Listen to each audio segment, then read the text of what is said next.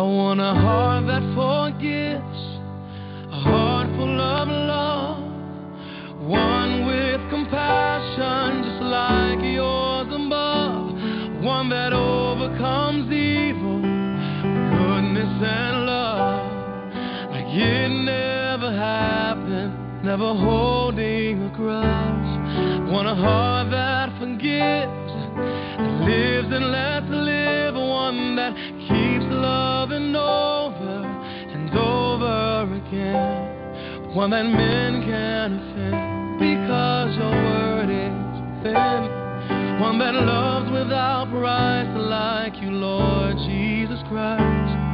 Want a heart that loves everybody, even my enemies. Want to love like you, be like you, just like you did. Want a heart that forgives.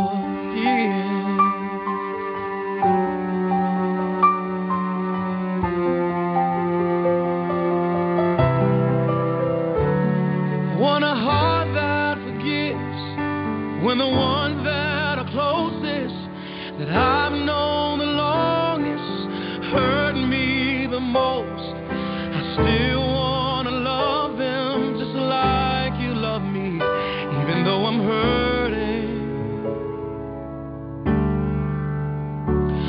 I want a heart that forgives when the pain is so deep, it's so hard to speak about it to anyone, just like your son. I give up my right to hold it against them with hatred inside. I want a heart that loves everybody, even my enemies. I want to love like you, be like you, just like you did. I want to walk like you, talk like, just like you did. Want to be like you, live like you, just like you did.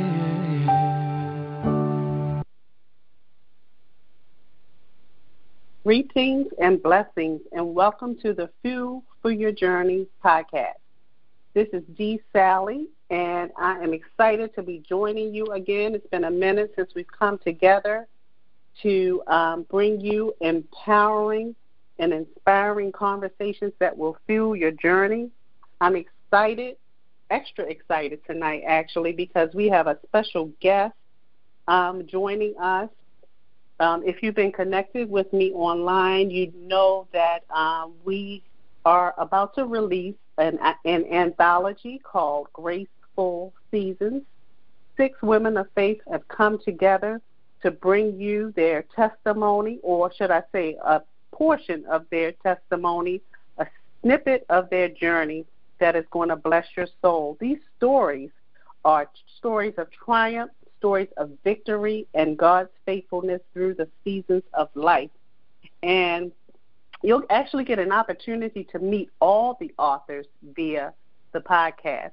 But our first guest for tonight, the first author that's going to be joining us, her name is Mrs. May Golden, and she has a chapter within the Graceful Seasons anthology called My Father's Daughter.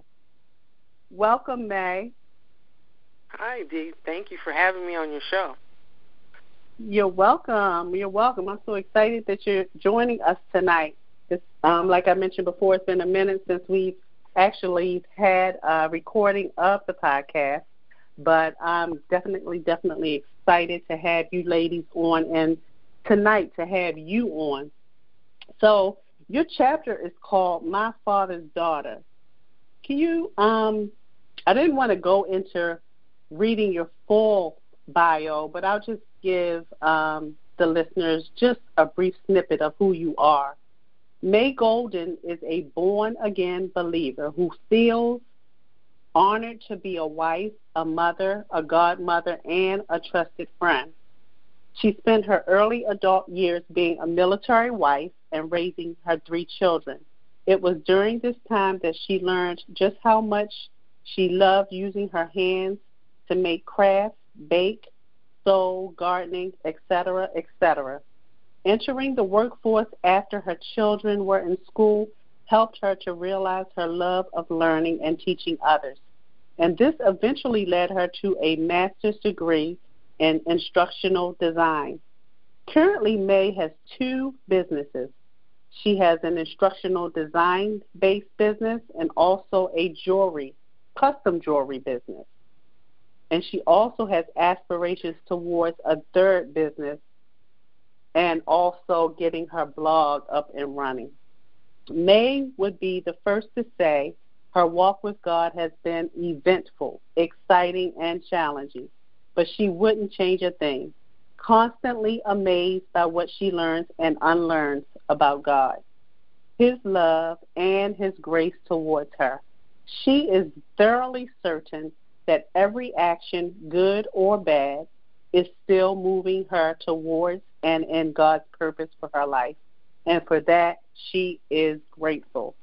So, May, I shared a little bit about you, but tell our listening audience something about you that was not shared in your bio, and also a little about your story and why, at this point in your journey, you are stepping out there to share it.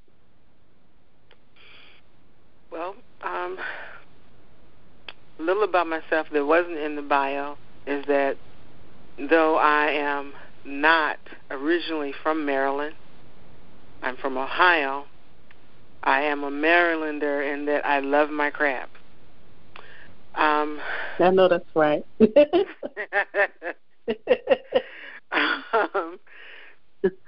A little bit about my story. I think you've basically covered it. A lot of my learning as far as life in God, I think, took place more so after being in the military when my husband retired. But it was learning how to depend on God in a different way and learning what it meant to have a true relationship with Him. Because, when you're young, at least in my case, when I was young, I basically did whatever I was told and didn't question and did my own learning as far as reading scripture and that sort of thing, but there were no back and forth conversations with God. And what I learned later is that, God is not scared of that back and forth conversation. He can't handle Himself. So my questions didn't scare Him and things like that. So that has been a very cool aspect of my life and of my walk with Him. Why I chose to share that particular story was because I carried a lot around emotionally, maybe even spiritually too, because of the relationship that I had with my dad as I saw it. You get to a certain age and you realize that your parents are fallible and they no longer wear the superhero outfit or suit. They are men and women, and they're just trying to do it and live through life the best way they know how. So choosing that particular story, I would say, was because it was somewhat of a foundational story for me. Amen. So, we know that we don't want to tell the listeners everything that you've shared within your story, within the anthology. But can you just, give them an idea of exactly what was going on with that relationship?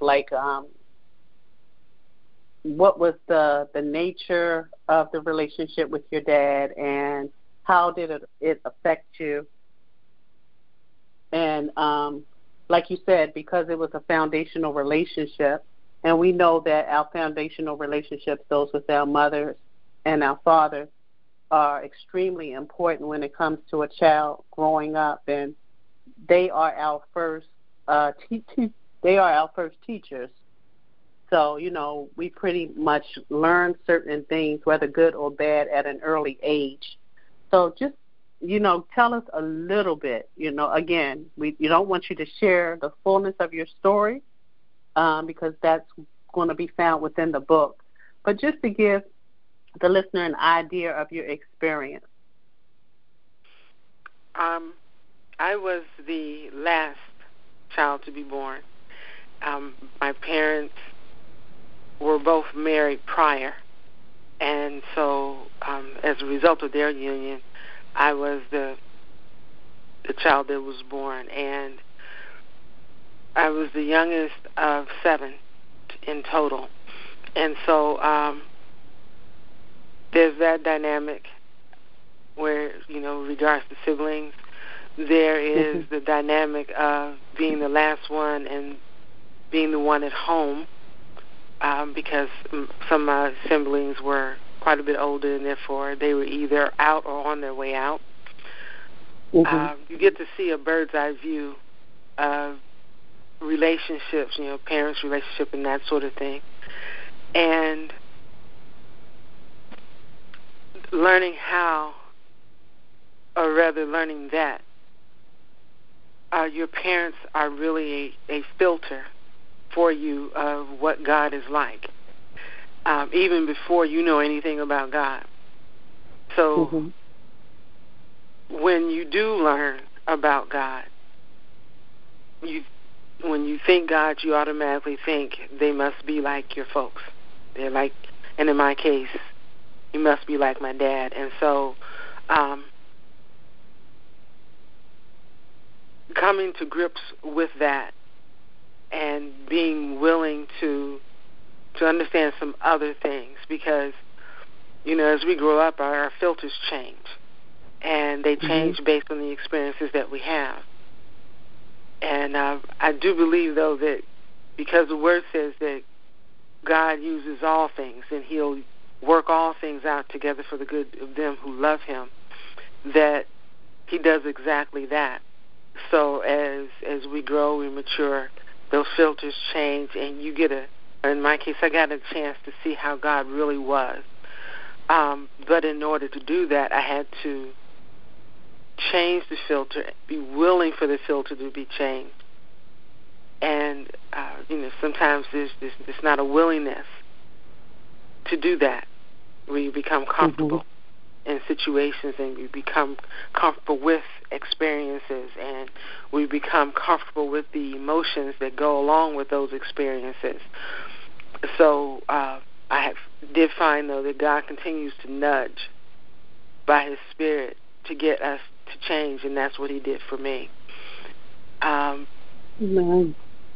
That working along with, because of the relationship I had with my dad, I saw myself a certain way, and there were some things that I just really resented. Personality flaws, I'll say, that I really resented, because one, you resent them because they're like somebody that that you know. To remind you of. You're like, I ain't like that. But then on the other side, you resent them because you never thought you were like that. And when it rubs up against what God has said for you, that forces some action on your part, and it will be either you will seek to change or you will defy and stay the same. Wow, that's powerful. So, in all of this experience that you had, what was the greatest lesson that you learned, along that particular journey, as it pertained to that season in your life? The greatest lesson that you took from that? That it much depends on where the person is when you decide to make some changes. And some things that you think are flaws are really okay. They're not flaws. You see them as flaws because you don't understand them. But they're not flaws. They are really what builds strength to your own character and personality. So learn to be okay with some things, because a lot of, at least for me, a lot of my disgruntledness could be used by the adversary to beat me with. And I hope that statement is clear. Just by way of a simple example, when we were kids, the same kids who egged you on to fight would be the first ones to say, "They started." She started. She started. I saw her when she threw. Right. And so, the things that I struggled with, that I thought were flaws, the enemy could use to beat me with, to pick on me with. But when the Lord helped me to realize, no, that's a good thing. It's a good thing that that's in your life because of X, Y, and Z. Then that took the steam out of the adversary's ability to beat on me with that. So that coming to that place of understanding basically help you to disarm the enemy's plan at work in your life. Because I believe that he tries to use those things, like you said, that we see as flaws or our weaknesses, our limitations, and tries to back us in a corner and get us to beat ourselves up, unnecessarily, because when you were talking about how the flaw is really a good thing, it made me think of the scripture, where God says that we are fearfully and wonderfully made, how he intricately made us with different us all with different characteristics. And it makes me think of, it's funny, I don't know why Peter is coming to mind. Was Peter the one that was biting off ears in his former life? Not in his former, in his current. He bit off the ear when they were coming to get Jesus. He cut off the guy's ear. And Jesus was like, dude, slow your roll. That's right, because he was trying to defend him. Slow your roll. I got this. Right, like calm down. I'm just thinking how, we all are something before we come to know God. And it's those things that he takes, the things that we look at as bad or flaws or weaknesses, he eventually has a plan to use those things in a mighty way. So that was your greatest lesson in coming to know that flaws really, aren't a bad thing. Right. And the way that the word suggests. Right. So tell us, how has your life changed for the better since God victoriously brought you through, coming to grips with the fact that, and I quote unquote, that you were your father's daughter? I had to learn what the word said about me based on God's eyes. I wasn't aware of what the word said in regards to how God sees me as his daughter. I just knew that I was my dad's daughter and I served God. And, sometimes you regret your parentage.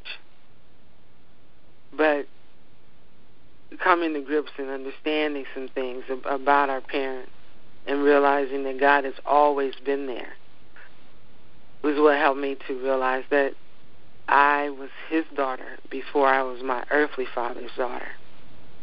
And that being his daughter has empowered me to live a certain way. And while the situation was victorious, I'll also say, though, that I think that God used that particular situation as a foundation for other things that will happen later in my life. So, your song, the song that you played, it was very poignant in that those are things we want. And as I call it, when I'm having one of my high holy days, I really want to forgive, like he wants me to forgive, and I want to, I want all that. But most of my week is probably spent not having high holy days. So you're not by yourself. So therein it is still that process of learning to trust God, to change my heart, to want the things that he wants, and knowing that he can't do that while being patient with myself. Amen. So in other words, it's a process. Once you make the decision. We throw that word around. Oh, my goodness. What, the process? It's a process. Oh, we got to come up with another term. Everything is a process. Come on, give me another term. Oh, it's a situation. No, it's a situation. That's a different situation. Ooh, situation. Takes a minute to walk out that thing sometimes. Oh, yeah. And I think that the deeper the seed goes, the harder I'm about to say process again. The more difficult that walk becomes. You got to throw yourself, head first into God's lap because, to be honest, it's like without him, there's no way that we could do those things, in the flesh. That's true. It's extremely hard for us to do in our own strength. And that makes me think of what the title of this book is, Graceful Seasons. We walk through certain seasons, the okay ones, the difficult ones, no matter what season it is, whether it be your winter, your spring, your summer, or your fall season. It's God's grace that gets us over to victory. Yes, we have a hand in it, but without God's grace, his direction, his strength, it would be practically difficult for us to survive certain seasons. Amen. Mm-hmm. Mm-hmm. What advice would you, amen, what advice would you give to someone who is in the same type of season that you were in, walking through that season concerning your dad, that person who is hurt, disappointed, or discouraged, because they don't see the light at the end of the tunnel. They don't know, how they're going to forgive, the person for whatever reason, or they don't, with the hurt is basically overtaking them and the disappointment because they're not seeing it like you came to see it as your heavenly Father was your father first, and the parents that you had were doing the best that they could with what they had, with what they were taught, what they had learned. And, sounds like from what you've shared so far, you came to this place of forgiveness. But there's a person who may be listening to this conversation, and they may just be in that rock-solid place of hurt, disappointment, and pain where I'm sure you were at one time. How would you minister to that person to encourage them? I've said that all of us have had those times when we've been in church usually, and we've said, Lord, use me, make me, mold me, break me, all that. It was, again, during one of those high holy times. But I believe that God hears that, and while he doesn't pounce on it, he does take the opportunity to do those things. Anytime we've said, Lord, have your way in my life, I do believe that he does that. So wherever you're at, especially if you have a relationship with God, ask him to give you the understanding that you need, and then trust him to bring along the understanding. Ask him to help you to know when it's him and when it's not. Ask him to give you the discernment that you need.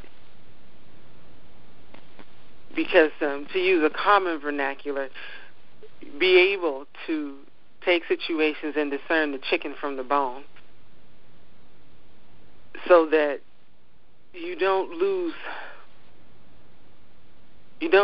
sight that God does have a greater end in mind for you, and it's not just going home to heaven.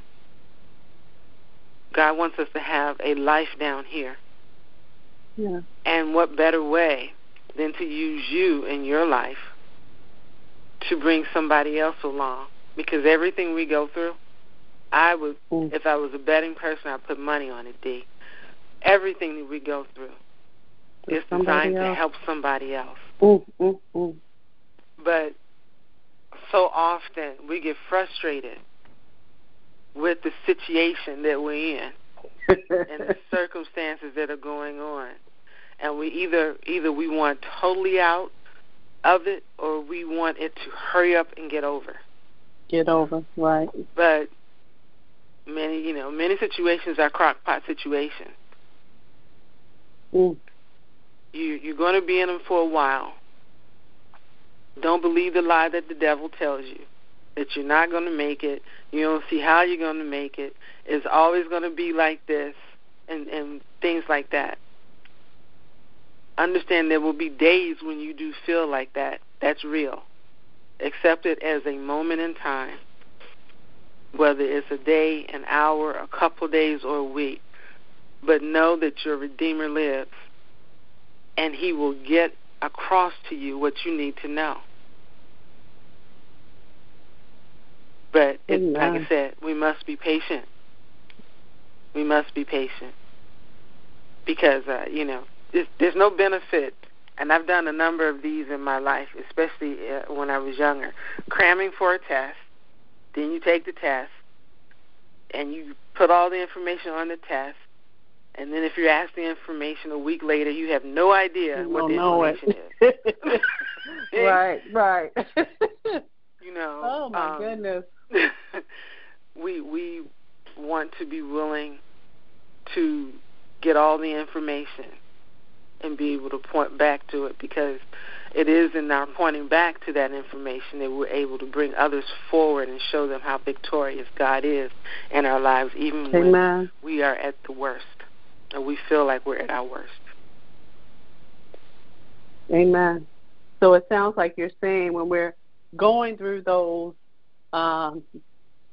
dark seasons, I would even venture to say any season that we go through, we should be not just making mental notes of it, but journaling, keeping track of your experience, whether good, bad, or indifferent, and so that you can refer to it later, because like you mentioned before, everything that we go through, God typically is going to use it for us to minister to someone else, to witness to someone else, to let them know that trouble won't last always, and, I can relate to that. I was in that situation. This is how, I was able to endure it through God's grace, and this is how God brought me on the other side of it. Yes, especially if we're willing to share that, because sometimes we're not willing to be vulnerable enough to share. Yeah. And the reality of that vulnerability is that it opens it up for somebody else to see that they are seen. Amen. Their situation is seen. Others have seen it, been through it, lived it. It's not just a cross that they're having to carry, but someone else has experienced it as well. Right. Because I would say that all of us could probably testify to this, that whenever you've been in situations, especially certain ones, you felt alone. And that really is a method that our adversary uses to make us feel alone, make us feel isolated. So when we're willing to take off our super suits and say I've lived through that one. And God is still real. It took me a while to recognize that, but get through right. I thought I was going to die. I'm just like, Hello. But as a believer, you go through stuff.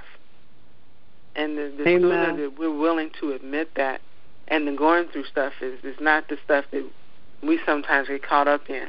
They don't like me. They said this about me. They jealous. No.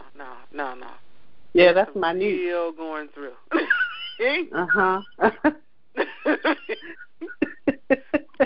But I'll leave that one. Right. Yeah, that's for another day. Another podcast.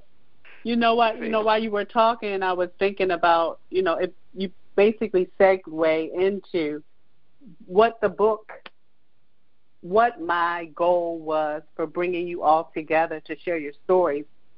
A lot of we have a lot of authors out there. People are consistently writing books, and it's awesome.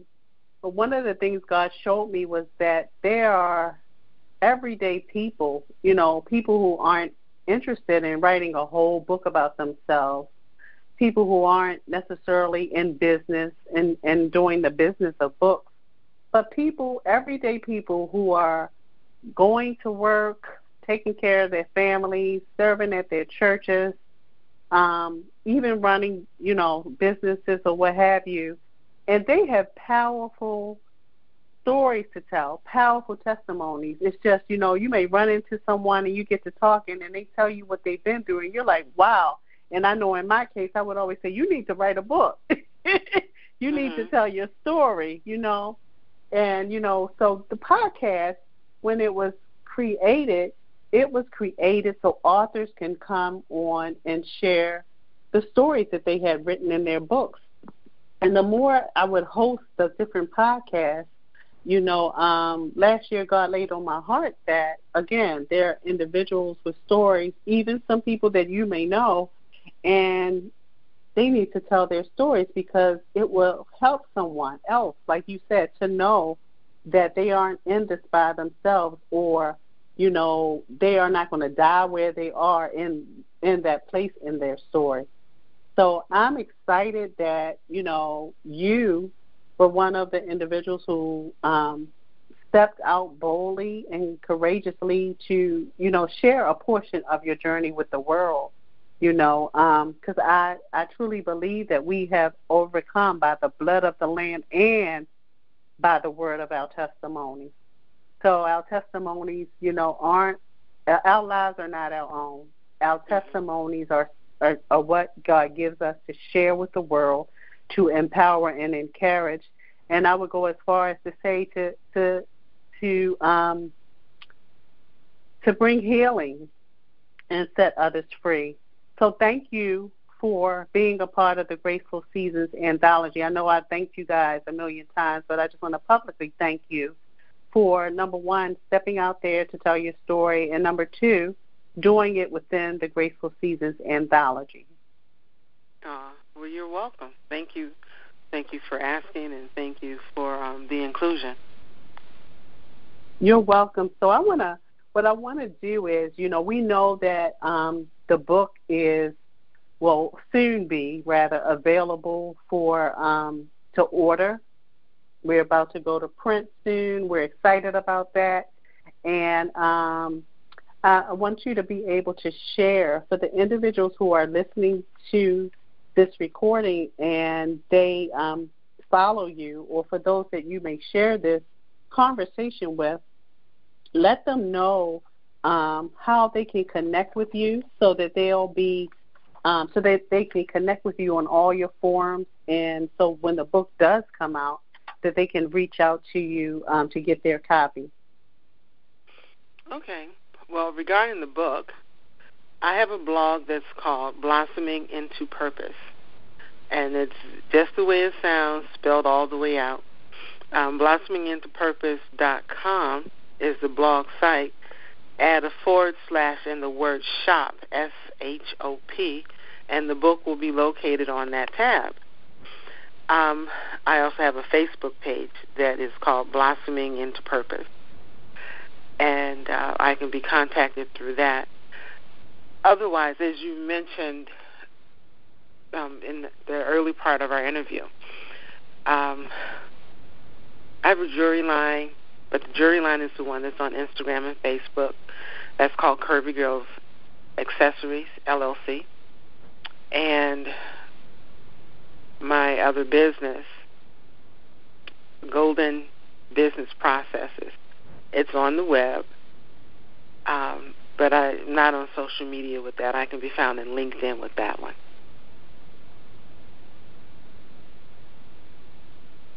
Awesome. Well, we're looking forward to being able to share your story with the world. You know, I personally have read your story, and I'm just, you can know someone for a long, long time, and unless you intentionally sit down and say, tell me your story, you will be surprised at the things that individuals that you are connected to have experienced, the seasons that they have walked through, the grace that God has poured out upon their lives and brought them to the other side of certain things.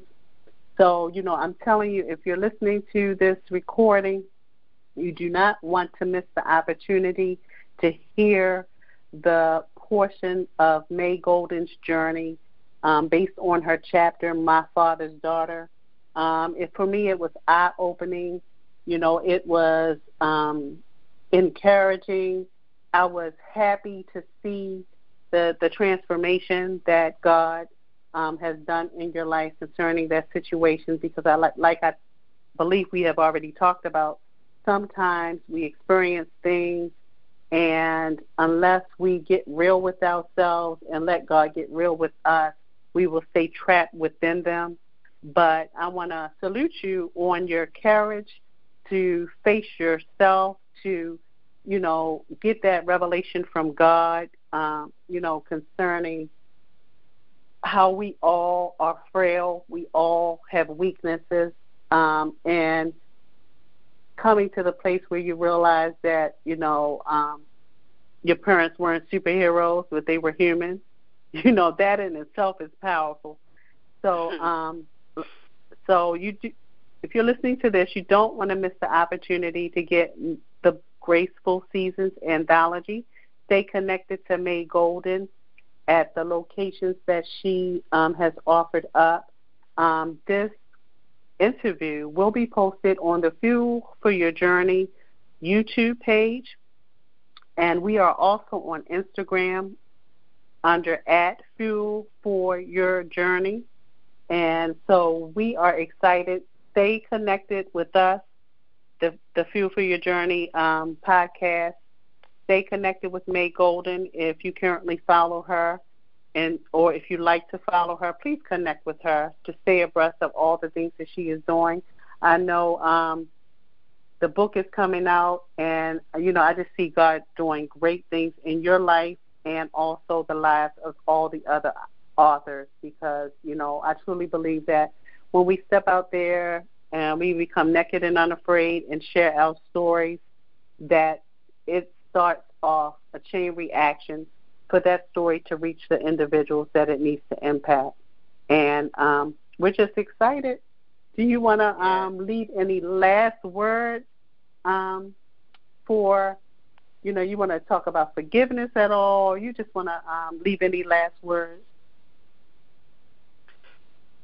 Well, we've heard that it often said by especially some of our prominent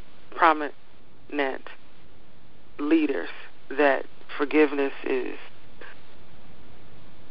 for your benefit as opposed to the person that you're forgiving. And that unforgiveness is like drinking poison and expecting the other person to die. I think that was T.D. Jakes who said that. Understand that the act of saying, I forgive you, is totally different from the process of forgiving. Mm-hmm. Because there is truly a process in forgiving. You may feel like, I said it, but, I don't feel it. I think that that's also stepping out on faith. And even saying it, and then, as my pastor says, you remind yourself that you said it. So, take the opportunity, review your life. The Lord brings something to mind, somebody to mind, some hurt to mind, and wants to address it with you. Be willing. And if He says you need to forgive them, be obedient. There is a blessing in being obedient. That's it. Amen. And obedience is better than sacrifice. Amen. Amen. Amen. So thank you, May, for taking time out to join the Feel for Your Journey podcast, coming on to share your story that will be enclosed within the Graceful Seasons Anthology. We're looking forward not only for the book actually being released, but we're looking forward to meeting a lot of you who may be tuned in person. We will be having a book release that has not been scheduled or confirmed yet, but it will be coming up soon. We'll also, be going out and sharing on various media outlets. So stay connected, and so that you can be abreast, and so that you can even join us in person or via the different media outlets that we'll be attending. So thank you again for tuning in to another empowering episode of the Fuel for Your Journey podcast. My name is D. Sally, a.k.a. D Life Mentor Coach. I am excited and grateful that you tuned in to join us. Please stay connected. May was one of the first authors of the Graceful Seasons Anthology, but we will have the remaining authors coming on and sharing a little bit about their story and how you can get a copy of the book in your hand. It's truly going to bless you. I'm not just saying that because I'm the compiler or a part of it, but it truly blessed me, and I know that it will truly bless you. Thank you again for tuning in. Take care, and God bless. 'Cause the heart that forgives is the heart that will live totally free from the pain of the past, and the heart that lets go is the heart that will know so much freedom. Lord, I want to let it go. Hey, hallelujah. God, I need to let it go. Lord, it's been holding me back, and I don't want it, I don't want it, I don't want it no more. I don't know exactly what to do to get rid of it, but here I am, Lord Jesus. Here I am, oh, here I am, Lord Jesus. Oh, Lord, I need you, I need you. I know this is me that you're talking to. This is me, this is me, this is me, Lord, this is me. Lord, I let it go. Every person that's ever hurt me, God, I let it go.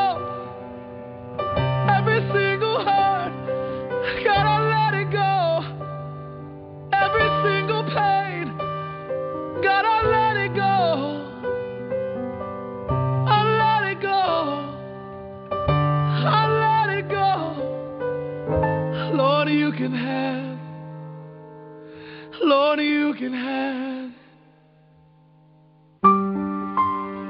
Lord, you can have it. Lord, you can have it. You can have it now. You can have it now. 'Cause I don't want it now.